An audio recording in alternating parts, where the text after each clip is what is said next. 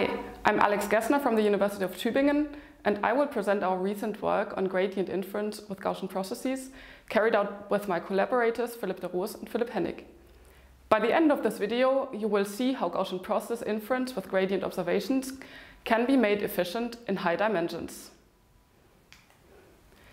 Let's consider a standard Gaussian process regression task. We want to learn a mapping from d-dimensional input to a scalar output using n evaluations of the function f.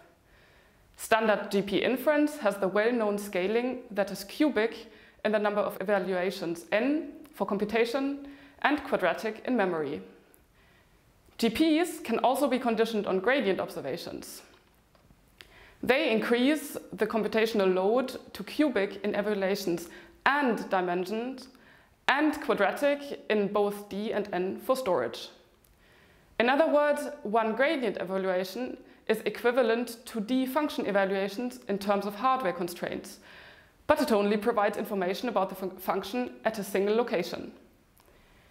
Because of the high cost, gradient observations in GPs are not very common, especially as the dimension grows. In this work, we show that gradient inference can scale linearly with a dimension both in terms of computation and memory. The high-level takeaway is that one gradient observation can be cheaper than d function evaluations in high dimensions. Let's see how this works.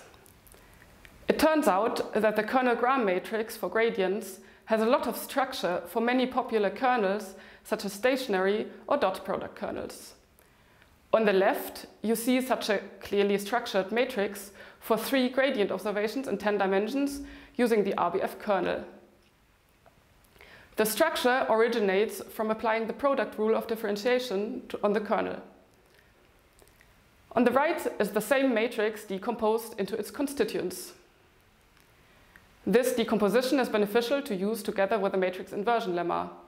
Instead of inverting a dn by dn matrix on the left, we now only need to invert a Kronecker product with an n by n, that's k here, and a d by d matrix that is typically diagonal. For the RBF kernel, that's the length scale matrix here. And further, we need to invert an n square by n square matrix. The decomposition can be used to significantly speed up the inversion of a matrix when applicable. I would also like to point out that several of the matrices contain a lot of white space. We can use the sparsity to further speed up the computations of the Woodbury inversion. The proposed decomposition is useful when the number of observations is smaller than the dimensionality. You can see this in the figure where lines that lie below the horizontal black dashed line indicate that the decomposition is faster. For d much larger than n, it can lead to significant speedup.